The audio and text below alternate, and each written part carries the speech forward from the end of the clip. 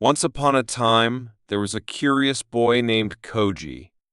He always wondered about life's big questions.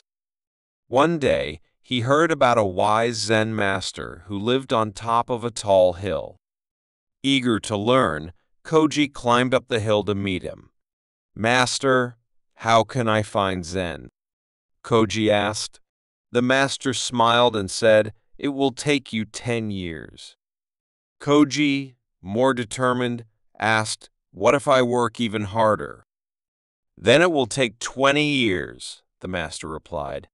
Confused, Koji said, "What if I devote my whole life to it?" 30 years, the master answered. Koji didn't understand. "Why does it take longer? The more effort I promise." The master gently said, "When you focus only on the goal, you lose sight of the path." Koji realized then that the journey itself, with its challenges and lessons, was just as important as reaching the destination. The key was to enjoy each step along the way, rather than just focusing on the end.